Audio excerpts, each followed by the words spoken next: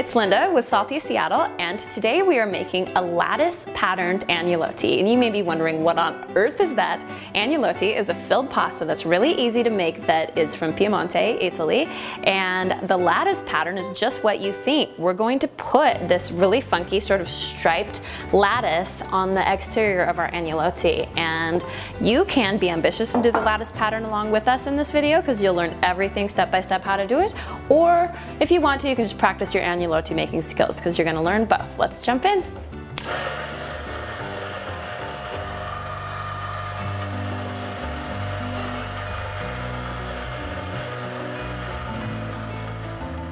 Every time you're using the pasta machine, you go from the widest setting on down to a narrower and a narrower setting until you have something that resembles the thinness of the pasta that you ultimately want to eat. So I have sheeted both of my pasta doughs out to about the middle setting on the pasta machine, and at this point we're going to create the lattice pattern.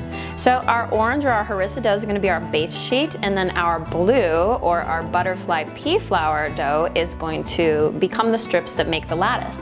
And in order to do that, I have to put the spaghetti cutter onto my pasta machine. So most everybody who has a pasta machine has a few different attachments on it that cut different widths of noodles, and this one cuts noodles that are about the thinness of spaghetti.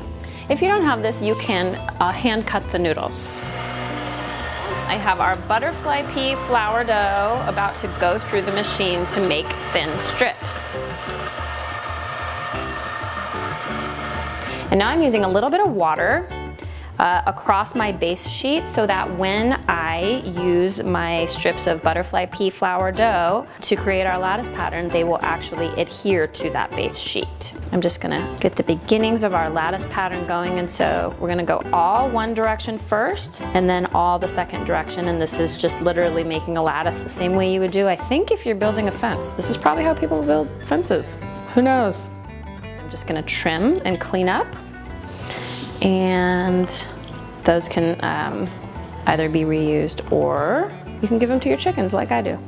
All right, so now that we have our lattice pattern positioned onto our base sheet, we're just gonna use our rolling pin to kind of make sure that that pattern is nice and stuck together before we pull it up off of the surface. And anywhere that it felt a little bit sticky, we just put a little bit more flour to make sure that nothing is going to stick to the pattern and ruin it. So now, pulling it back up off of my surface here, and we're gonna go back through the machine.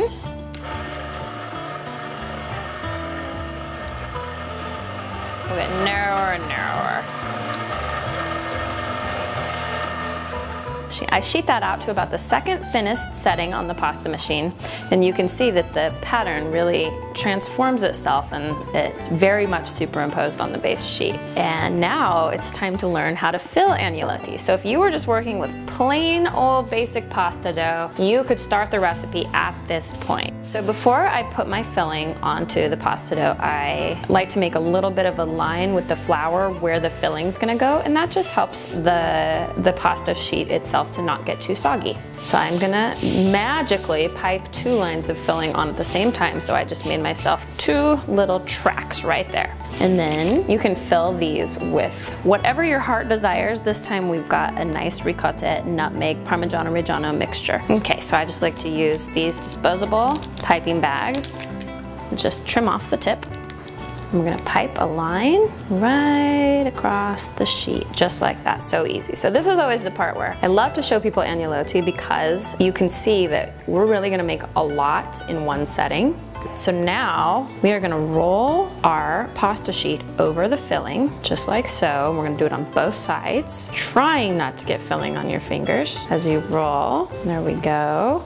Cool. Okay, so now we've essentially created little pockets, and we need to cut these into individual pieces of filled pasta. There are 2 different kinds of agnolotti. One of them is called agnolotti da plin, and that just means pinched, where you will pinch with your fingers like this.